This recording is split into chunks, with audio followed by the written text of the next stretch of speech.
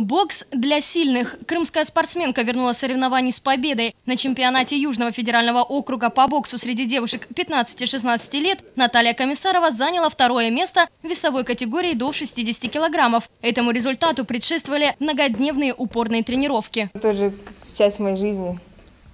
Тренировки каждый день. Тут надо проявлять характер, волевой.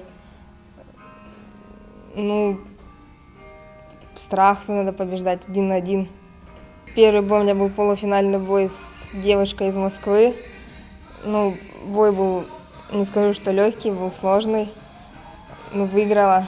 В 11-летнем возрасте Наталья Комиссарова по телевизору увидела выступление боксеров и решила, что обязательно станет чемпионкой. 4 года тренировок и вот победа. Это ее главная заслуга, которой она обязана своему тренеру. Александр Гончаренко воспитал уже 5 мастеров спорта по боксу. Конкуренция очень большая в России именно в боксе, потому что это популярный вид спорта и во всех регионах.